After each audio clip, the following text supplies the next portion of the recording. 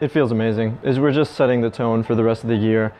I think it's a good welcoming experience for all the freshmen and all the new members of the theater as well, because we all just come together to put a story together essentially, and I think that brings a lot of us together. For this show specifically, it takes a lot of creativity and a lot of experimentation.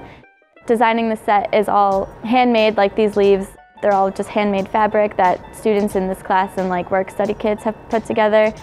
I find this is really helpful with the acting part because it gives you a good understanding of how delicate props can be sometimes and how delicate sets can be. Also helps a little bit with like working with the space, I find, just because you get to be a little bit more familiar with the theater.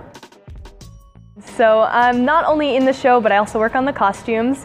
I play a man. I play Molly, the main character's father. It's very interesting because I am clearly not a man, and it's actually a lot of fun trying to go from a normal girl to like a lord.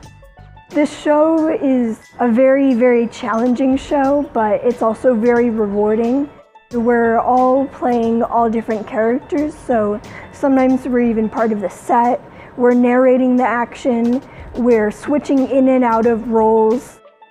Because the productions that we do here are separate, what we learn in class we apply here, but also what we learn here we apply in class.